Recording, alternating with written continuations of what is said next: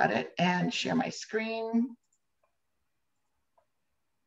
There we go. So if you go to side by side, you'll see the people's faces on one side and the shared screen on the other. And there's a little line in between, and you can shift that line. Just put your mouse on it and move it. So if you want to see more faces, you can do that. Or if you want to see more screen, you can do that as well. And I'm working on 2 monitors. So if I look to the side, it's not that I'm looking at my phone or something, it's that I'm looking at my other monitor. So let me just move that over. There we go. So this is our second week of our journey through the Tanakh, and it's just a journey. Like we can't possibly cover it all, but we're sort of tiptoeing through the tulips, as we say. And just to remind you, last week we had an introduction, and today we're going to be talking about the Torah, and we'll go on to the books of the prophets. If you remember, the third part of the Tanakh, the Bible, is the books of writings. We don't get to that until May. So we're going to be looking at things I thought would be interesting, might be some things you don't know, and might give you a general sense of what is in the Bible, because very few of us read it daily. I do know that I have many Christian friends that read a portion of the Bible, every weekend. And we read Torah, but it's in Hebrew, and we're not always reading the translation, and we don't always get to the rest of the Bible. So let's begin. Tonight is, just to review, the Tanakh is an acronym. We're going to see another acronym tonight as well, from the words Torah, Nevi'im, which means prophets, and Ketuvim, which means the writings. Those are the 3 sections of the Tanakh, or we would call the Bible in English. General Americans would call it the Hebrew Bible or the Jewish Bible. And we're going to be looking at Torah tonight. Now, there are 5 books of the Torah, and they're named, and I think we referenced this a little bit last week, they're named differently in English versus the Hebrew. So Genesis, for example, somebody chime in. What's the root of Genesis? Why is that? Why is the first book of the Torah called Genesis? The beginning. Exactly, right? Think genetics, think that root word, it's the beginning, the Genesis. And in fact, in the Hebrew, it's also called Bereshit, which means tricky, in a beginning. And it's a word that has baffled the rabbis and the sages for millennia, because grammatically it should say Bereshit with an A under it. And yet the tradition is that it's Bereshit. And so that leaves the rabbis questioning, if it's not the beginning, it's a beginning. Well, were there other beginnings? And this is where we rely on midrash, on commentary, on the oral tradition to fill in some of the gaps. But there's no definitive answer. But the reason why it's called Bereshit is not because it means in the beginning. It's because it's the first operative word of the book of the Torah. In fact, it is the first word of the Torah. Bereshit bara Elokim et hashamayim v'et haaretz. In a beginning, God began to create the heavens and the earth.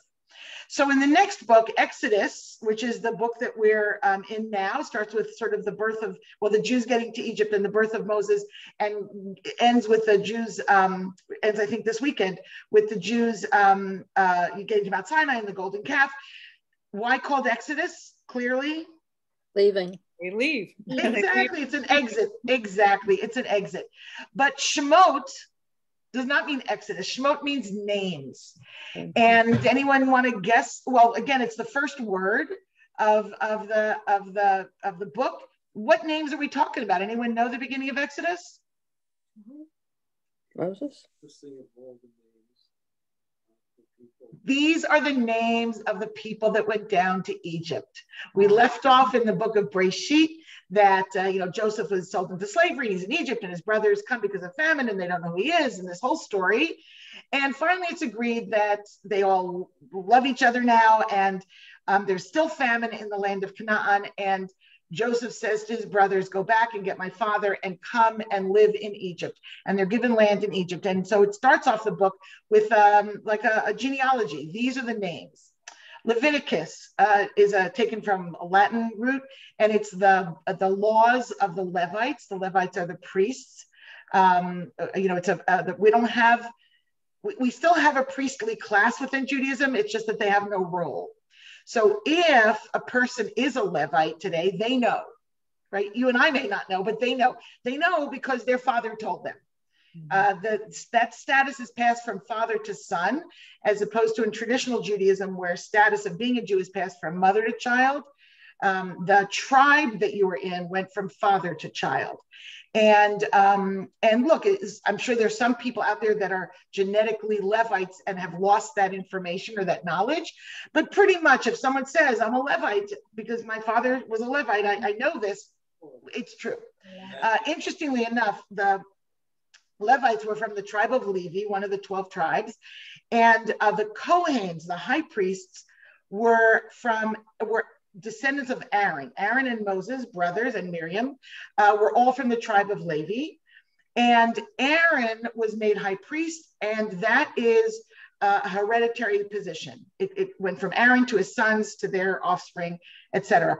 And there is all kinds, if you're interested in genetic research and genetic, your genealogy and whatnot, there is apparently, they've argued back and forth, but it seems like most people feel there is a genetic marker for Kohen. So if your last name is Cohen or Khan, and you know that you were told you were Kohen, if you get genetic testing done, it's possible that you'll find that indeed you are connected to other Kohanim around the world.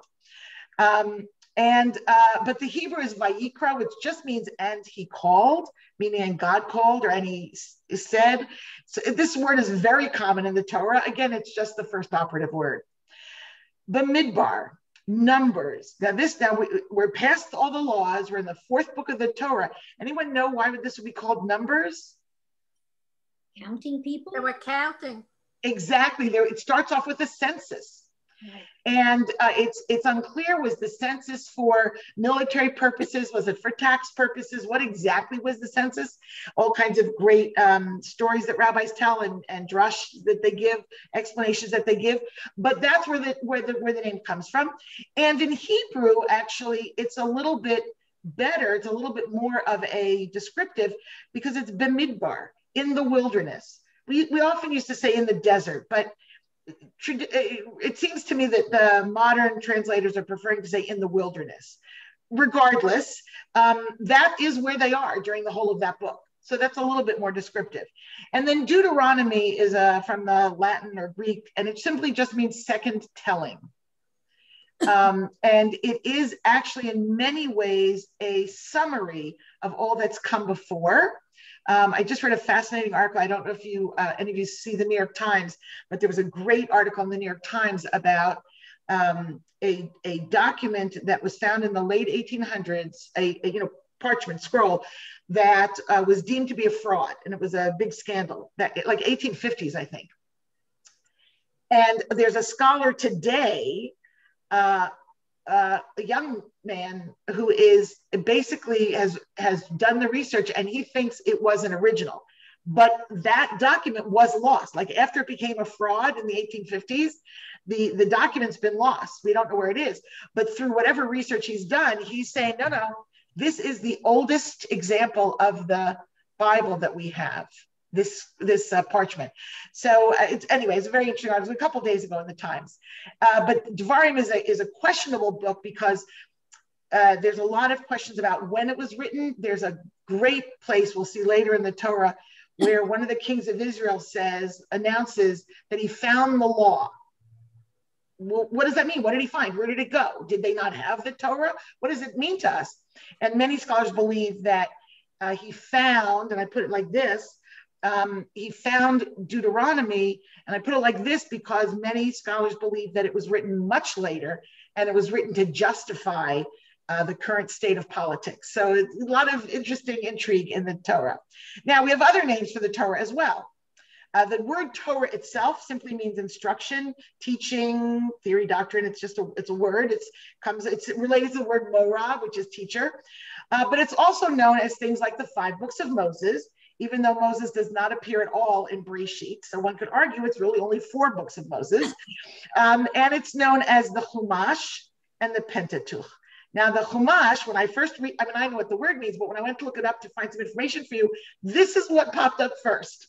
Apparently, if you spell it with a C-H-U-M-A-S-H, you will come upon this Native American tribe in the southern and central coastal areas of California, and they have a casino. that we can all go and pretend we're studying Torah. But it's, I assume they say chumash. I don't know how they pronounce it. It's sort of like when chai tea became popular. And I didn't understand, like I'd walk in and why are they all eating chai tea? I didn't understand really the word because when I see a CH, it's a guttural H sound. But Chumash is actually a book. And it generally has the whole of the Torah, not the rest of the Bible. But it also usually has the accompanying portion from the books of the prophets that we call the Haftarah. And we'll get into that later in the cycle of classes. But so the Chumash is a tool for synagogue use. I think you use this one up in Israel. I was pretty sure, right? Eitz Chaim. And then if you grew up Jewish, many of you remember this one with the blue cover, the Hertz Chumash. He was a chief rabbi of England and he edited a Chumash that's the one I grew up with. There's also this one, and the name keeps changing. I would have called it Art Scroll, but I think it's now called either the Stone or the Koran. Different within the Orthodox world, different people keep funding things and the names seem to change. But what we have over here is a page, typical page from a Chumash. It happens to be from the Eitz Chaim, but it confuses people because they don't know how to read it. You've got, I know it's very small, but you've got Hebrew on one side, English on one side, and then other English. And the English will have verse numbers, but so will this English. So often when I deal with people when we're first learning to navigate through the physical book, they get confused. What are they reading? Well, as a rule, the side-by-side English Hebrew, that's the direct translation. And anything below that will be commentary. And so this might have, on this page, maybe verses 10 through 15, but down here, it might only reference verse 12 and verse 14, because that's the only thing this editor included as a comment. Okay, so that's why we talk about these books being edited. Someone has made a decision what to share with you. There is much more out there. Okay, now it's also called the Pentateuch, which is one of my favorite words. That's what the Hertz Chumash was always called. And Penta, of course, is the number 5, right? Penta, pentagon. And Tuch is a word for a book. And the important thing is that it's not a scroll, right? These are books. The only thing that is the scroll, we call it the Sefer Torah, which literally means sort of the book of Torah. But we call it, the Sefer Torah is the scroll. If you're talking about a Chumash or the 5 books of Moses or Pentateuch, you're talking about a book. The plural, which you may hear if you're around synagogue life, is Sifrei Torah. Most, but not all, synagogues have more than one Torah. There are times when you need to use more than one Torah. And you can sit there while they roll it in front of you to get to the next part. But most synagogues will make every effort to have at least 2. So they can have one roll to one place and one roll to another. And then just these little terms down here, I want to just make you aware of. When we talk about the Torah, it's not just the scroll and it's not just the 5 books of Moses. It's a whole world of knowledge. So we have something called the Torah Shebichtav, the written Torah, and that's the scroll. But the Torah Sheba'al Peh is the Torah that is on our lips. It's an oral tradition. And what we're told, our tradition tells us that at the top of Mount Sinai, Moses got all the knowledge that we would ever need from God, and that it's constantly being revealed to us throughout time, through our scholars, through our rabbis and our sages. Whether or not you buy that, that's another issue. But this oral Torah, this oral tradition, was never supposed to be written down, was never supposed to be fixed. And around the year 200 CE, a guy named Judah Hanassi, who was head of the sort of the Jewish government, the academy, he felt people were forgetting. It was going to be lost. And he made a very drastic move and he wrote down what he felt were the essential things you had to know. And that became the Mishnah. And almost immediately, people started commenting on the Mishnah. So I always like to think of, if you've ever missed a class and you take notes someone else, your friend misses class and they say, can you take notes for me? So you take notes really nicely and you give them a copy of your notes. They don't really understand your notes. You didn't take it in the way they would take it. You didn't highlight the ideas they might highlight. They might come back to you with questions, right? So that's what happened with the rabbis, is they poured through the Mishnah and said, wait, what did he mean by this? And what does this mean? And I don't understand this point. And that becomes what's called the Gemara. And together, the Mishnah and the Gemara are what we call Talmud. But it doesn't end there. The Talmud was codified or fixed around the 6th century CE.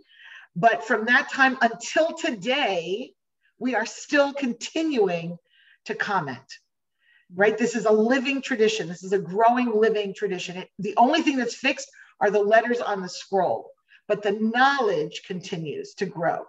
Okay, just to take a physical look at it, this is, although it's a sort of an old style cover in my opinion, this is an example of a traditional Ashkenazic Torah with traditional motifs, the Lions of Judah and the 10 Commandments and the crown on top, and fringe and the colors. Very often, certainly when I was growing up, Torah scrolls, they used what we might call regal colors, burgundies and purples and blues and golds.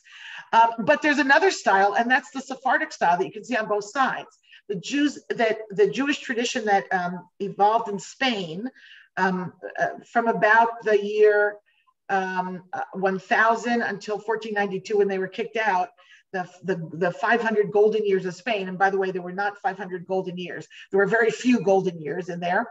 But they developed a different tradition. And their Torah, even though it's on 2 poles, just like ours, you can see the 2 poles here, but they wrapped it up together and they put it in a hard case, a hard shell. This one is wood, this one is metal.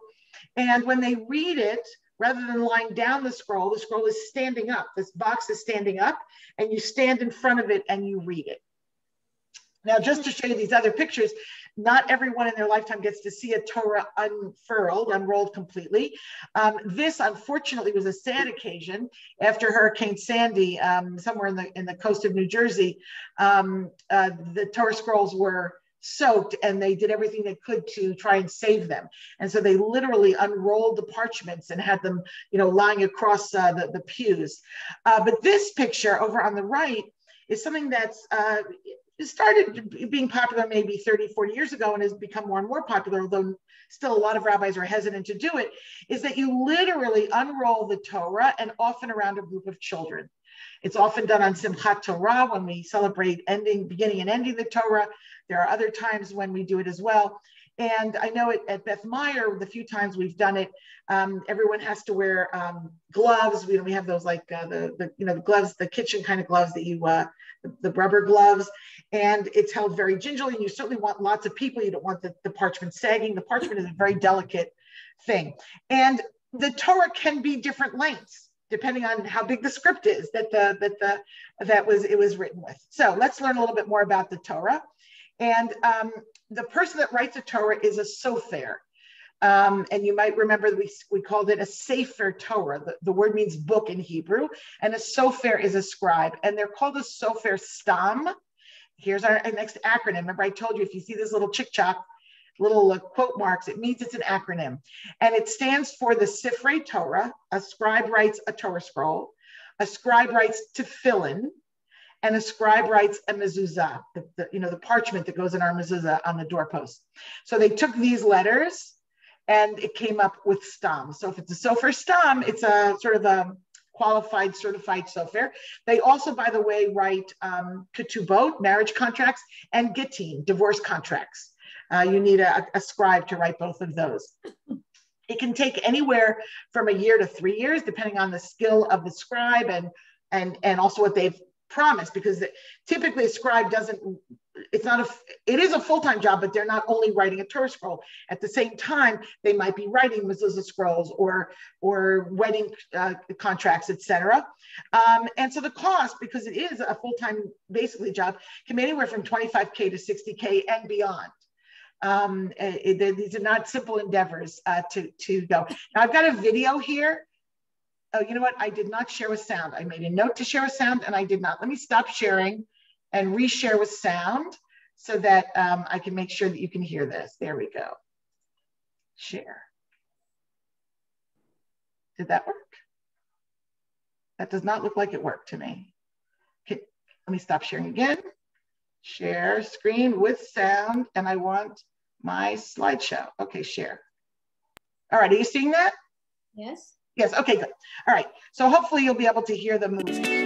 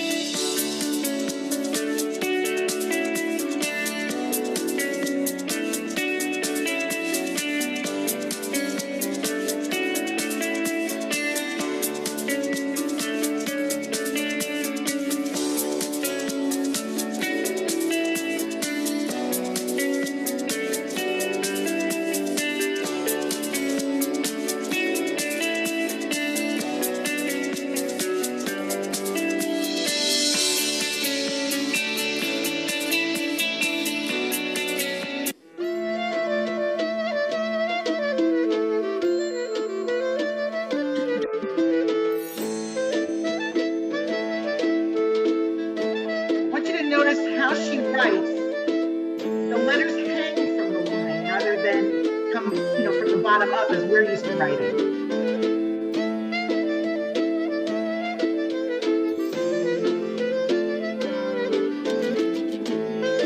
Notice the little crowns on top of the letters. They have a meaning, but truthfully, we don't know what the meaning is. We just know that they have a meaning.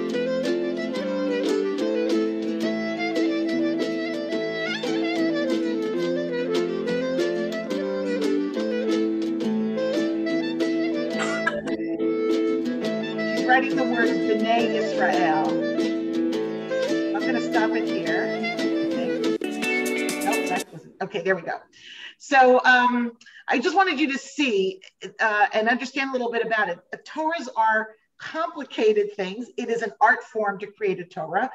It's made of different pieces that are sewn together with sinew. And Torahs take maintenance. And many of our synagogues don't maintain their Torahs well. The scribe actually that you saw in the pictures is a guy, Portnoy, Rabbi Portnoy from Florida. And he or his son come up I don't think at least once a year, I think, to Beth Meyer. We didn't always take care of our scrolls like that, but we've now gotten on a cycle of doing that. Okay, any questions, by the way, about the Torah scroll before I move on? Are women permitted to write a Torah scroll? Good question. So let me stop sharing so I can see everybody. So very good question. So it depends on who you ask. There are women scribes today. They take it very seriously. They have learned all those laws. They know, what their techniques, but not every synagogue would purchase a Torah from a woman. And if you look online, there was a consortium of women scribes that created the first scroll by all women. It was a big deal a few years back. It's both, you have to be a calligraphy artist, but also so technically motivated. The ink that they make, you notice they made it in a relatively small beaker. They make the ink every day. They say every letter. Before you write the letter, you say the letter. There is a, I don't know, not a mitzvah, well, I guess maybe a mitzvah, a commandment, an injunction that every Jew should write a Torah. Well, you and I are not going to write a Torah, we're not trained. But you may know of synagogues where they do that. If they're buying a new Torah, that everyone in the community, usually it's a fundraiser, you pay a few dollars here or there, and you get to complete a letter in the Torah. And the scribe will sometimes just outline the letter and you get to fill it in. Or sometimes I saw some pictures online where everyone touches the scribe. The scribe is writing and everyone sort of, it's like some kind of a spiritual circle. Everyone touches someone who's touching the scribe. And in that way, you're writing your own Torah. So it's fascinating. It's a fascinating area. I'm vegetarian and I never really thought about how animalistic the Torah is. And there was a woman at one conference I went to, a woman scribe, who was giving a lecture on how to prepare the parchments, and I couldn't go. And I know others that went and had to walk out. Like it's very basic. It's very basic. I did have one bat mitzvah student who had a lot of special needs, and when we got to, I may have told you this last week, but we got to practice in front of the scroll. And she instantly jumped back and said, I can't do this. It smells like a petting zoo. And I had never noticed that the Torah smells like an animal. But apparently, if you're sensitive to that, it certainly does. Okay, back to the screen. Okay, so we have the Torah and we have a cycle of reading it, which you all know. You go to synagogue, you hear the Torah. But where does it come from? Well, does someone want to read in the italics here where it says Deuteronomy 31? Do I have a volunteer English reader? Oh, Diane, go ahead. And Moses instructed them as follows. Every 7th year, the year set for remission at the Feast of Booths, when all Israel comes to appear before the Lord our God in the place that he will choose, you shall read this teaching aloud in the presence of all Israel. Okay, so we don't really know what teaching they're talking about. And it's how many times a year? 3, right? Well, what does it say? 7. 7th year. 7th year. 7. Well, so it's not even every year. And the Feast of Booths is Sukkot. So right. That's the big holiday, the big gathering, but not every year even, just every 7th year. And that's what it says. Now in the Mishnah that I talked about earlier, written around 200, there's a reference that supports this. So we sort of deduce that, okay, they were reading the Torah in public. And it seems by the time of the Mishnah that they were reading it, there were special readings for festivals, not just Sukkot, and special Shabbos, special Shabbats, and maybe fast days. It's not until the Talmudic era, when it's solid, when it's fixed around the 6th century, that we see that the Jews in the land of Israel, called Palestine then, they begin to read the entire Torah in public. And they start at the beginning and they go to the end, and it takes 3 years. Okay, and that's a schedule they know, and that we have that documented. It's called the Palestinian cycle. But in Babylonia, and actually there's a larger Jewish community in Mesopotamia, Babylon. It's not Babylonia anymore. We still call it that, but it long since dropped that name. But in what today would be like Iran and Iraq, they had and it was a much larger Jewish community. They had a very different custom because they wanted to finish the whole scroll in 1 year. And what they would do is they divided it up into portions, and they would read it in 1 year. And around the beginning of the 19th century, I don't know, maybe more modern Jews were complaining at how long it took to read Torah on Shabbos morning. And they said, you know what, let's go to the Palestinian cycle. We'll just read a third each week. You know, first we'll read the first third of Breshit, and then the second third of Breshit, and then the third third. And then the next week we'll go on to the portion of Noah, the first third, the second third, the third third. And in 3 years' time, we'll finish. Well, it was attempted and discarded. And even in the middle of the 20th century, it was attempted again. You know, you wound up reading portions at a different time from the synagogue down the block. It got very confusing and it didn't take. But in the late 1900s, the Committee on Jewish Law and Standards of the Rabbinical Assembly, which is the conservative movement, passed a responsum, meaning that they passed a law basically allowing for the triennial cycle that we know today. Now, the triennial cycle we know today is not what they did in Palestine. Right? In Palestine, it took them 3 weeks to finish the first portion of Breshit, and then they went on to Noah. What we do today is on the first week of the cycle, we read a third of Breshit. The second week, we read a third of Noah, and so on. And in that way, over a period of 3 years, because the second year you read the second third of each portion, and the third year you read the third portion. So over a period of 3 years, you have heard all of the words. But in the period of 1 year, you've gone from the beginning to the end. Now, here's where it gets really tricky. So the Torah is divided up into 54 sections. And we call each section either a parasha or a parsha. The plural is parshiot. It can also be called a sedra related to the word seder, like for Passover, meaning order. So it's the order of things. Parsha just means a division. And then each of these 54 sections is divided into what we call aliyot. And you may have heard the term that you're called to Torah, you call for an aliyah to the Torah. Aliyah means to go up. And when you're called to the Torah, it's seen as a going up, whether it's to replicate climbing Mount Sinai or a going up in sort of stature because you're closer to the Torah. Some of you may know the term, of course, we use it if one moves to Israel. It's called making aliyah because that is seen as a higher status. And by the way, for Israelis that move here from Israel, it's called yeridah. It means they're going down. So it's not such a nice term.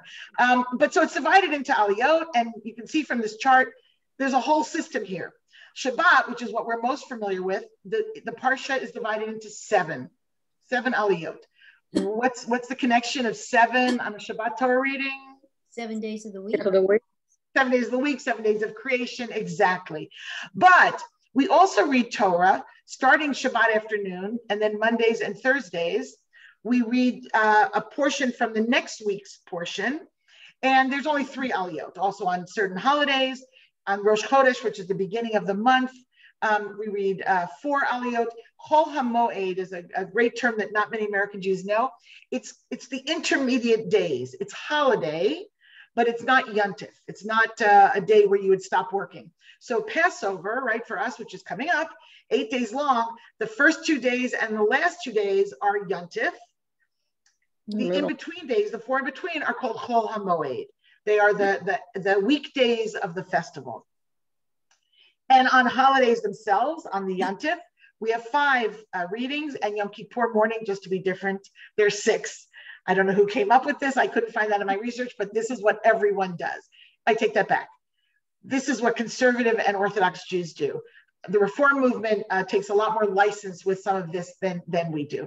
But still in all, we're all on the same portion, almost. So 54 parshiot, what's the problem? Just only 52 weeks.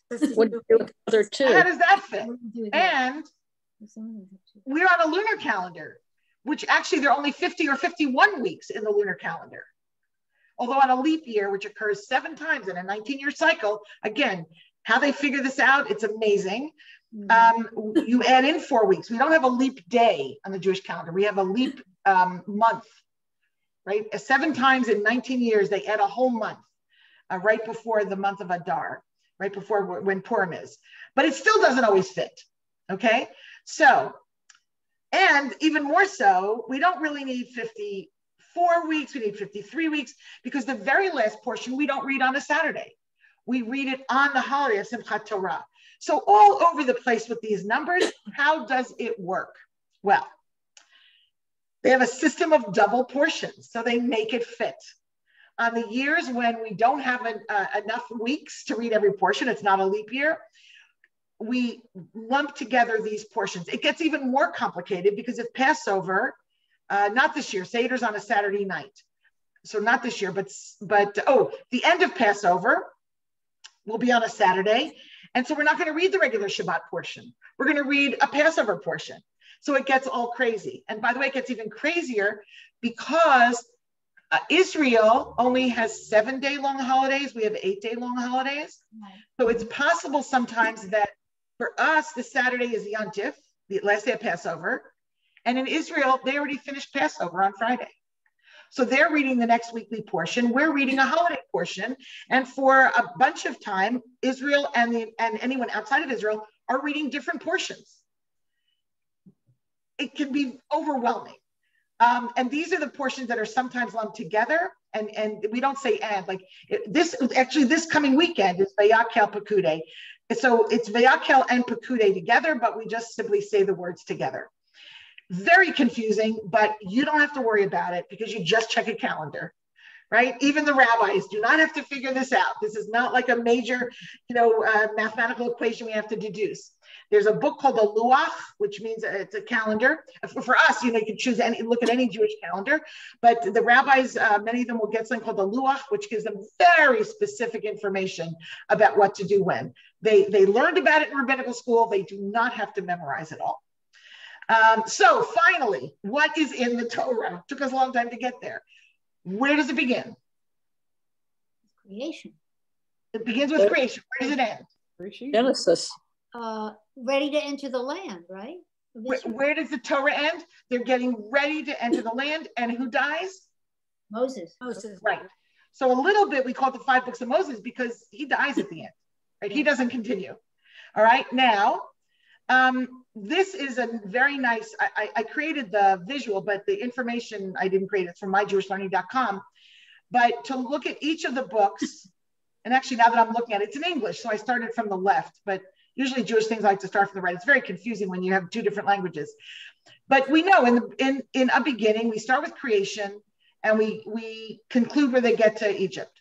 They're in Egypt, the whole Exodus story, right? The whole thing we're going to review at the Seder in just a couple of weeks. And it ends with this very lengthy narrative of building this tabernacle in the wilderness. This book, you notice they put a short description. Most of us know just the first 2 books. All of the stories you learn in the Bible, all the stories that we have in common with our Christian friends who learn Bible stories, the Noah and the Ark and the Tower of Babel and Abraham and all those stories are gone in a blink of an eye in our cycle. And then the whole story of the Exodus takes a while, but then it's like nobody really knows what's in here unless you're really paying attention. They're not stories. The book of Leviticus is mostly laws, although there are stories woven in between, but we have the laws of kashrut, we have laws of what does it mean to be pure and impure, which is not the same as dirty and clean. And a highlight in the book is something called the Holiness Code, which is really all the laws that you need for a decent society. To be good to one another, to take care of one another, to take care of the orphan and the widowed and the infirm and the stranger, and having equal measures, that you're not supposed to cheat somebody in business, and all of these laws that would build a decent society are contained in here. We then get to Bamidbar, and now we've got the story of the spies. Now all of this happens, and how many years are they in the desert? 40. But really, they, the whole book, well, of course, Breshit, they're not even in Egypt yet. And when we get to the wilderness or the Bamidbar, that's the first time they send these spies, not really spies, they're like advanced scouts. And they go to look at the land and can we enter the land? And of course, the first time they do this, which is only about 2 years after the Exodus itself, They come back and say, there's no way. Well, there's just no way. We can't. Those people are giants and they're strong, and we can't go in there. There's no way we could do that. And it's for that we then wander for another 38 years, 40 total, in the wilderness, waiting for the next generation, waiting to become a society. And I've been thinking a lot this year. I don't know how, I'm not exactly sure what I'm doing for Seder, but I've been thinking a lot about this year based on last summer, Black Lives Matter, all of the issues of racism that I thought were naively, I thought, well, it has nothing to do with me, right? But that's not true. And one of the issues that I'm really exploring is we as Jews have been talking about the Exodus from slavery for 3,500 years. It's in our prayer service twice a day. We have a holiday dedicated to it. We have Torah portions dedicated to it. We constantly remember it.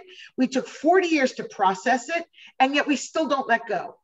And the American Black community did not get that. Mm-hmm. They didn't get that. First of they didn't choose to be on these shores. That's a whole other issue. But, we're living in the South. We know what happened, right? They were given, they were set free, which, was not exactly freedom, and the carpetbaggers and the whole tenant farmer thing. And they were told, get over it, forget about it. We don't want to hear about it anymore. And they didn't have those 40 years to process it as we did. And they certainly have been shut down in all kinds of places from putting it in a place where they can then move forward. So I'm very intrigued with the connections, especially with Seder coming up. And then, but mind you, throughout this whole thing, the Israelites continue to rebel, behave poorly. They're constantly challenging authority. It's never a bed of roses. And then finally, we get to this last book of the Bible, which is Moses' final words to the people. A lot of things are repeated and reviewed with slight differences, which is always interesting. And finally, he passes the reign of control over to Joshua, who will take over once they get into the land. But what is the Torah? Is it history? Is it myth? It was not written as a history book. Kids always will think they'll challenge an educator, and they'll say, well, I know the Torah is not true because there are no dinosaurs in the Torah. Okay, there's a whole lot of things not in the Torah, right? When you write a diary, if you write a journal or a diary, you don't write every single thing you did every minute of the day. You write the highlights. You write what was important to you. The only place where we have a true documentation of exactly what's going on is like the congressional record, where it's done like, court reporter minutes. Every word is in there. They're very boring to look through, by the way. So the Torah was never meant to be history. It is our history, but it wasn't written as a history book. And myth, a lot of people get very upset with the word myth, but the word myth is actually what I'm very comfortable with now. The Torah is one of an amazing array of what are called ancient Near East myths. Stories that were passed down from generation to generation. We, of course, by tradition, believe that ours comes from God. Well, so do other people believe that about their stories, right? And they are just stories, and they're remarkable similarities. Okay, there's more, well, I'll get to that. Hold on a second. So what are some of the stories that you know in the Torah? Some of the ones we mentioned. Give me a story. Noah and the Ark. Noah and the Ark, it's a great one. And by the way, there are other flood stories, right? Right. What's another story you know from the Torah? The burning bush. Okay, Moses and the burning bush. What's another one? Parting the Red Sea. Parting the Red Sea, right? These are great stories. But there are a lot of stories that most folks don't know because we don't teach them to children because they're not really meant for children necessarily. And very few of us continue studying after you're done with bar mitzvah, which is one of the shames of American Judaism. So we don't usually teach kids. I mean, actually at Beth Meyer Synagogue we do, but that's another whole issue. But generally kids don't learn about that Jacob had at least one daughter. In addition to the 12 sons, he had at least one daughter. She's named, her name is Dinah. And I actually don't think it's so clear that she was raped, but it's referred to as a rape of Dinah. And it's a horrific story because she definitely has relations with a man. He then wants to marry her. And by the way, some would say that if you have sexual intercourse, that is marriage in those days. He comes to her brothers. He says, I want to marry her. They say, sure, you have to be one of us. You all have to be circumcised. So this guy, Shechem, goes back to his people, and these adult males, all are circumcised, however they do it, with flints or whatever. On the third day after the circumcision, when it's known that that is the worst day of pain, the brothers of Dinah go and kill the entire city. They kill all of these men, including this man that wanted to marry Dinah. It's a horrible story. I mean, there's all kinds of things written about it, including The Red Tent, which is sort of a modern midrash written by Anita Diamond. If you haven't read it, it's a great read. But it's just hypothesis. We don't know, okay? Justice for Tamar. Tamar's a woman. She's married to the son of Judah. Judah's one of the brothers, and her husband dies. Now, there's a law that says if your husband dies and you don't have a child yet, his brother takes you in as a wife because the name of your first husband should continue. It's called the Levirate marriage. Well, so she does marry the brother and he dies. So she says to her father-in-law, you got to give me to the next son who's very young. And the father thinks to himself, I'm not giving her to my baby. All of the guys that she marries die. I'm not doing this to my third. And she's aware that he's not going to keep his word. And she dresses up as a prostitute. And the father-in-law actually winds up sleeping with her, doesn't know that it's her. And she sort of exposes him that he didn't fulfill his word as the Levirate marriage.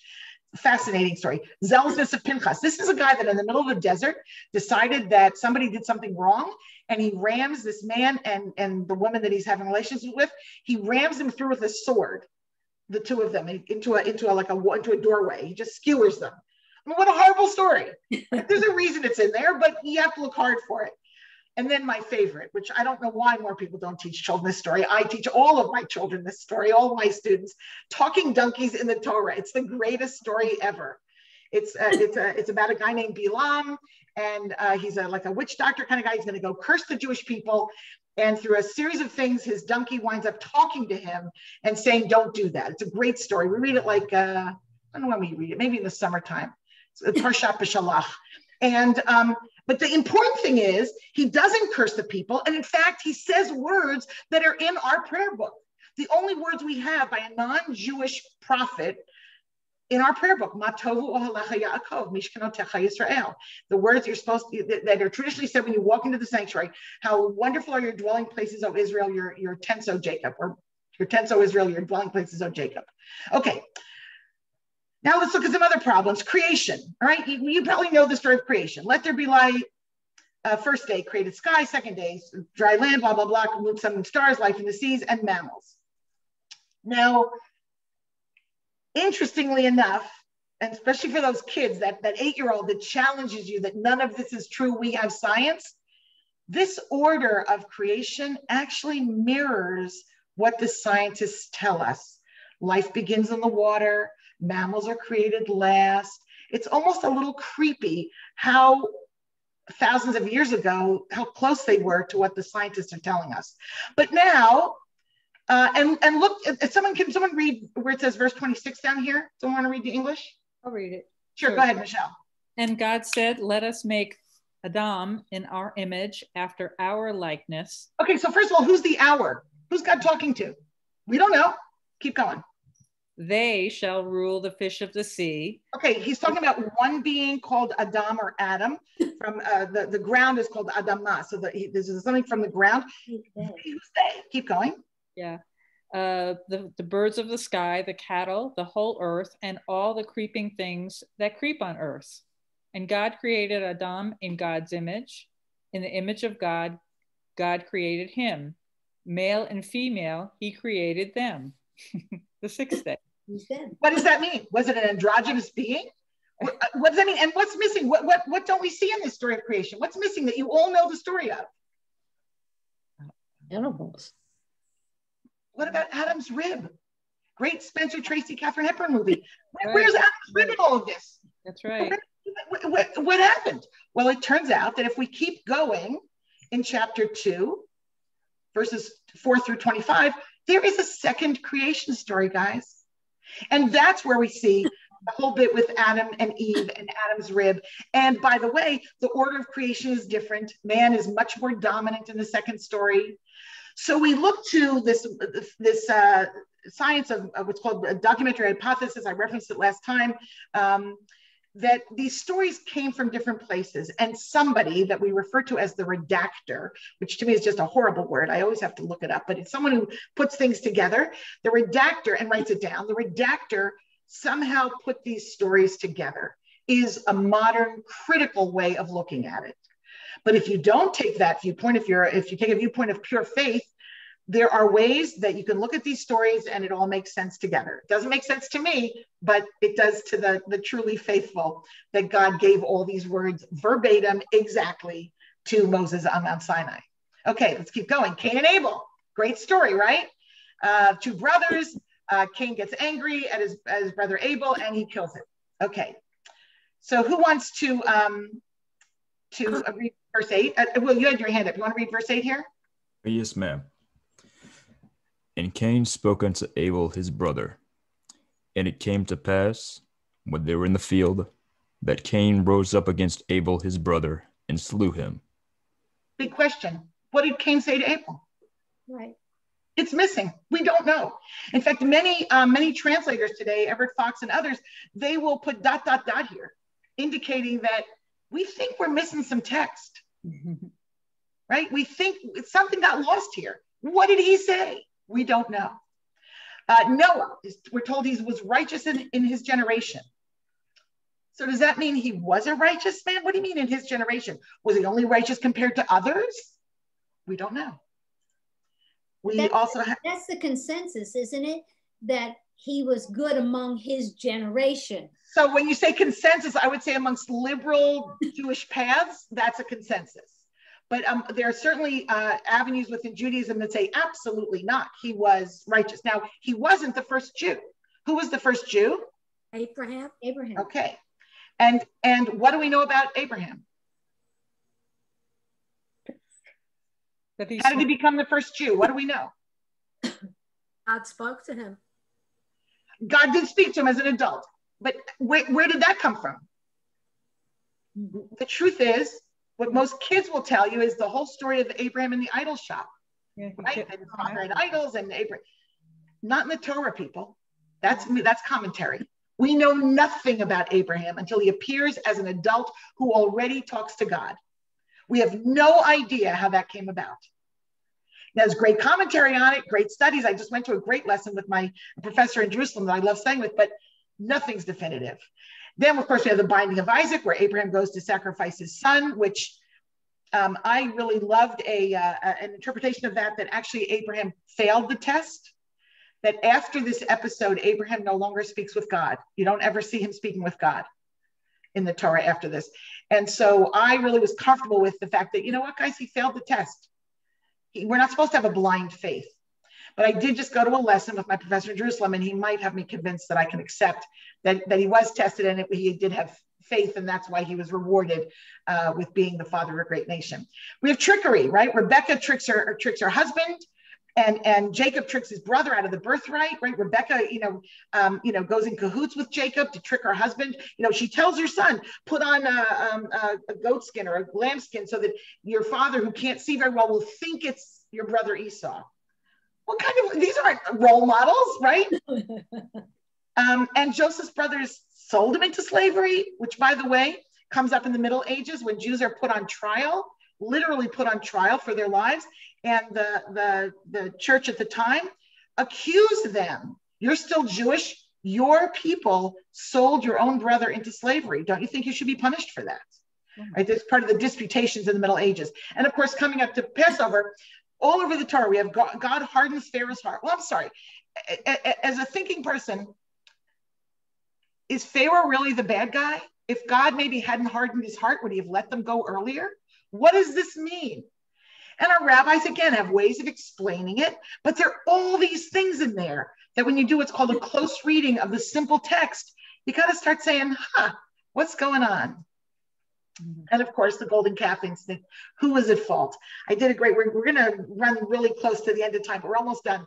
I had a lesson for children where I would have them role play.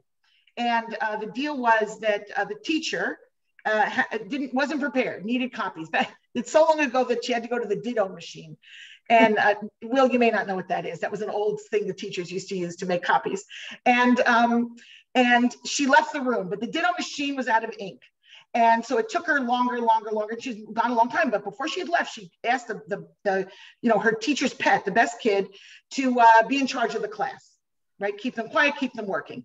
Well, the kids were getting anxious and they were getting fidgety and they started, misbehaving. And this kid happened to be a really good sort of artist, cartoonist. So he started drawing pictures on the board to keep the kids interested. So the kids started egging him on. And finally they said, ooh, draw a picture of the principal, draw a picture of the principal. So he draws this caricature, not very pleasant, of the principal. And who walks in at that moment? The principal. Of course. Whose fault is it? Is it the kids who egged him on? Is it the kid who drew the picture? Is it the principal who didn't have his supply room properly stocked? Is it the teacher who wasn't prepared? All right. The teacher is Moses, who goes up on that mountain for 40 nights and doesn't come back, right? The principal is God. Maybe God should have realized this wasn't a good way to do it. The kid leading the class is Aaron, who was maybe just doing anything he could to keep the people calm, right? Who's at fault? We don't know. Great story. Okay. And finally, we'll end with a great quote from the Talmud, from the Mishnah, the Ethics of Our Fathers. A rabbi named Ben Bagbag, also one of the great names in the Mishnah. Ben Bagbag said, turn it over and again, turn it over, for all is therein, and look into it and become gray and old therein, and do not move away from it, for you have no better portion than it. And the it is the Torah. It's all there. Keep studying it, keep looking at it. Kids will say, oh, we learned this last year. And I always love to say, well, you know what? The rabbi, who knows a whole lot more than you do, also studies the Torah portion every single week, every year. We go back and we go back and we go back and we turn it and we turn it, because it's all in there. It's an amazing, amazing treasure for us. And Rabbeinu Yonah, a commentator from the 1200s, wrote that what this means, in his opinion, is review the words of Torah, all the wisdom of the world is included. So I'll leave you with that. We meet again next Thursday. I think it's next week, March 18th. We'll be doing Nevi'im, which are the books of the prophets, not the prophets, but this section of the Bible called the prophets. So does anybody have any questions? I did a lot of talking tonight. Well, who did God talk to in the beginning? What is your perception? Well, that's a really good question.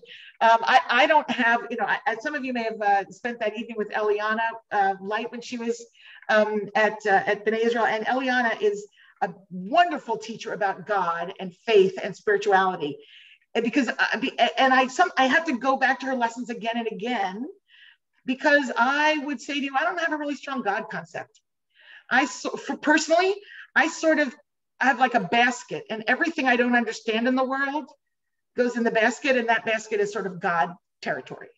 So I don't really know. I'm very comfortable with the Torah being ancient wisdom from people 3,500 years ago that I may or may not be genetically related to, and that it's survived to this time, and it's my heritage.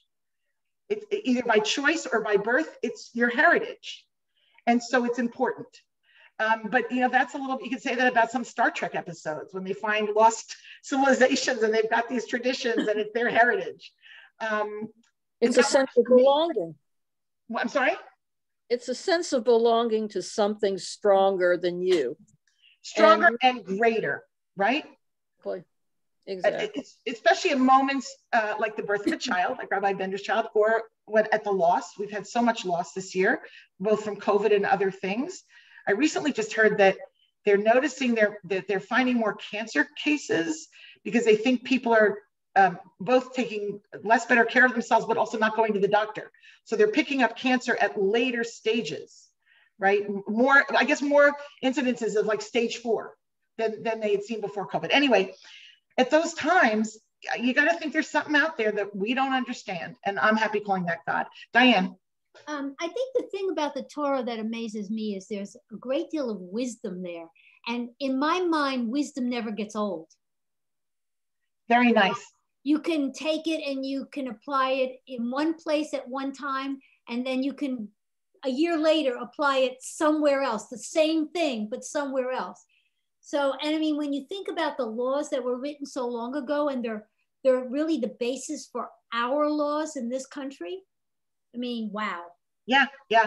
And I like that you use the word wisdom, because there is, for me, a danger in taking a fundamentalist approach to the text.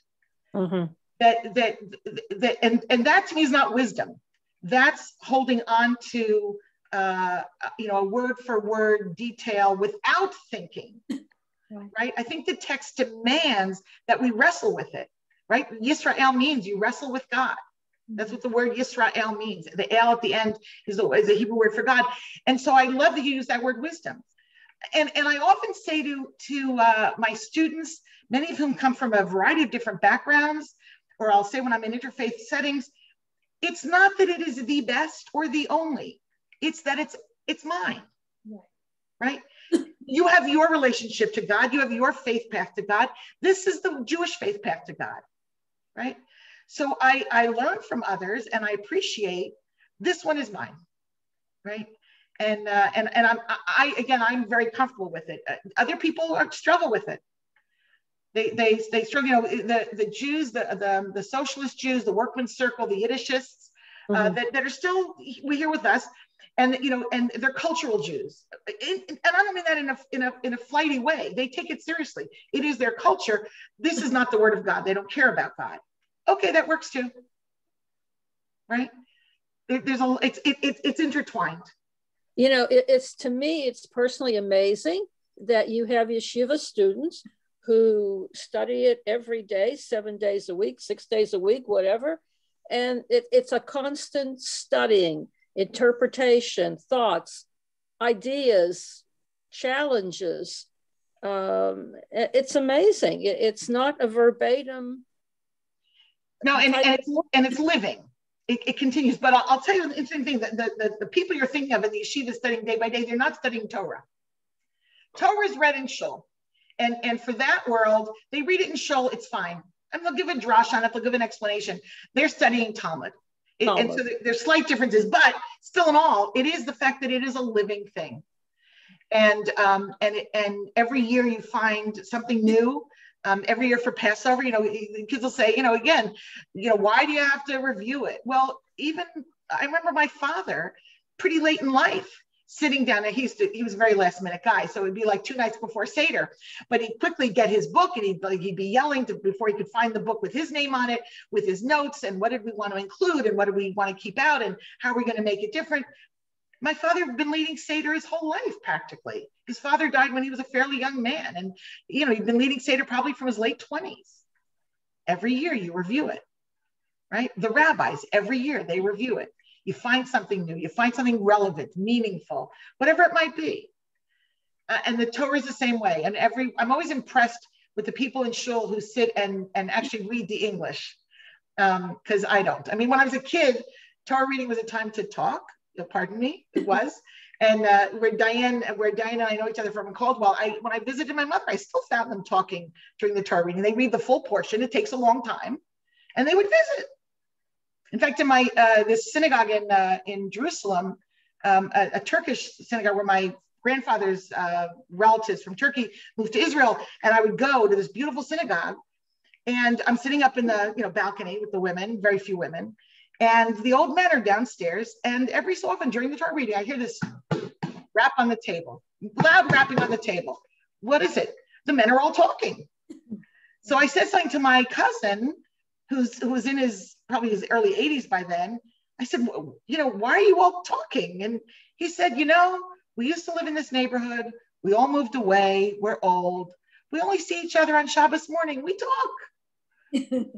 So, it's sort of an intriguing thing. But for the people that do read the portion every week, and the Eitz Chaim has got great commentary. At Beth Mar, we have a study group that meets every morning after Kiddush. Now they're doing it online. And we discuss the portion of the week, because there's always something to discuss. So, all right, that's it for tonight, guys. Unless you have more questions. I was just going to say, I think it's relative, because our lives keep changing. So what we try to do is find out, well, how is the Torah looking at it? And there's always seems to be something that you could make a relation. Totally. And Torah for a 5-year-old is different than Torah for a teenager, is different than Torah for a 20-something single and figuring life out, and different for new parents. And then as we age, it continually grows with us if you but establish a relationship with it. Thank you. And it's there for you. It's yours. Okay, I will see some of you, I hope, next week. Thank you, Amy. And Thank you. everybody will be back here again, same time next Thursday. And then the following Thursday, we have a special visitor. The rabbi's sister is going to take us to Egypt. So make sure you put the next 2 Thursday nights on your calendar, 7 to 8. And we'll look forward to seeing you then. I hope we haven't scared Will away. I hope he comes back. No, I think he just turned his camera I'm very off. much going to be here again. I'm sorry, Great, my camera. Welcome, and we'll look forward to having you on again next week. Great. Yes, ma'am. Bye, Thank all. Take care. Bye. Bye-bye.